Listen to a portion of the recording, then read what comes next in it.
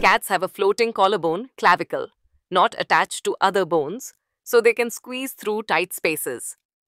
Cats have 230 to 250 bones, more than humans. A cat's tail has up to 23 vertebrae, crucial for balance while jumping or climbing. The spine is highly flexible. Thanks to elastic discs between vertebrae, it helps them twist mid-air. A cat's shoulder blades, scapula, are not attached by bone, but muscle, giving them that stealthy walk. The femur is the strongest bone and supports the body during jumping and running.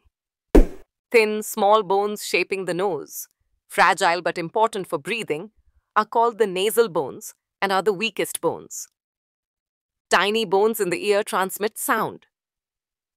They help cats detect even ultrasonic squeaks. The pelvis connects the spine to hind limbs and absorbs jump impact.